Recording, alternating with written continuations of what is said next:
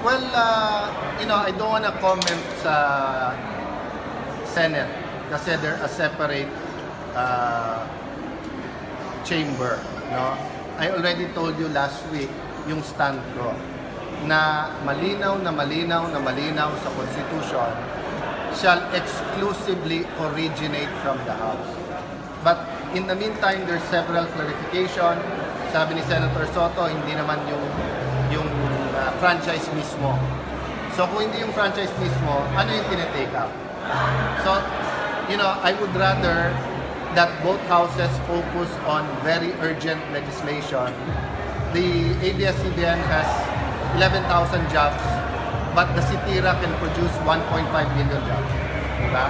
Having said that, mabuti na rin na nag-hearing, mabuti na rin na pinag-uusapan yung mga issues, but I can promise you sa House, mas organized yung hearing, mas malinaw yung issues bago pa mag-start ang hearing, at lahat yung pro and con, management, employees, and viewers will be given an opportunity to be.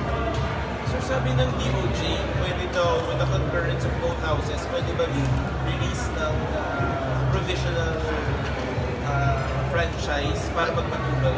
We've said from the start that the reason why we think it's important but not urgent, dahil hindi naman tayo papayag that there'll be a single minute na hindi nagro-broadcast ang ABS CBN.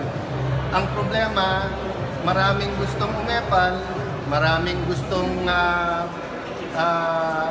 maging part ng solution, maraming nagpro-propose, panay what if may nag-question, what if hindi payagan ng what if. What if magunaw ang mundo tomorrow? Dahil hindi na natin kailangan ng franchise ng ABS CBN, di ba? So, hindi kami nagsasalita dito sa Kongreso na hindi namin alam ang sinasabi namin. Ano sabi ng NTC? There have been several precedents. Ano sabi ng NTC? Kahit na may provisional authority, never nila spin up. Di ba? So, if someone files to stop, it doesn't end there naman yan.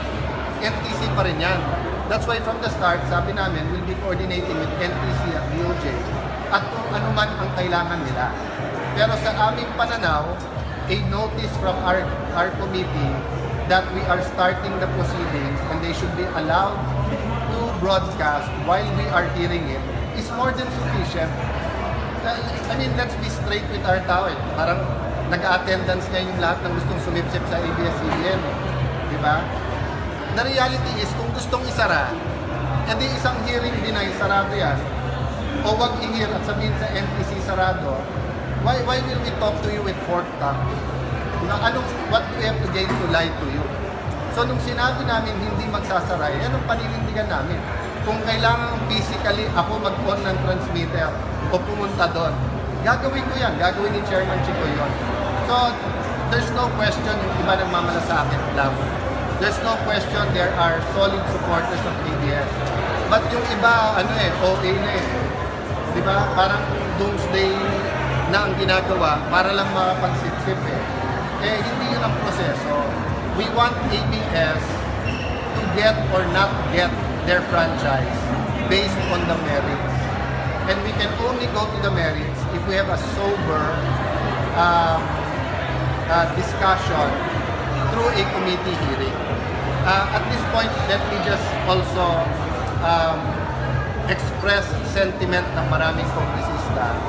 We would like to thank ABS CBN, especially the CEO, Carlo Tecbac, sa kanyang statement.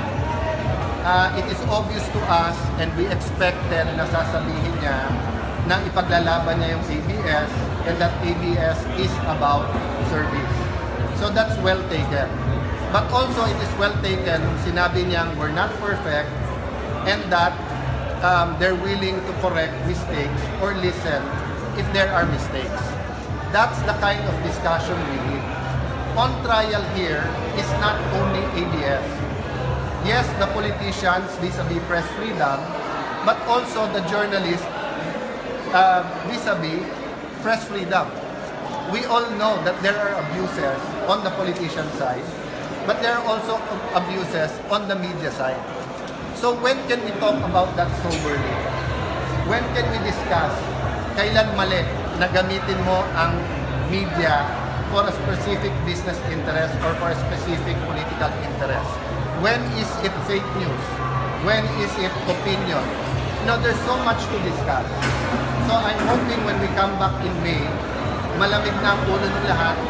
I advise all of us to take the mindset of President Carlo Caticba, President ng ABS CBN, na ipaglalaban niya ang values ng kanyang organization, ang mga nagtatrabaho sa organization, but yung openness to hear where they can be better. No? At ganun din sa amin sa Kongreso. So I'm confident, pag nakita nyo na yung takbo ng hearing dito sa House, you will say, this is the way to do it. Sir, being as a running mate of the President, how do you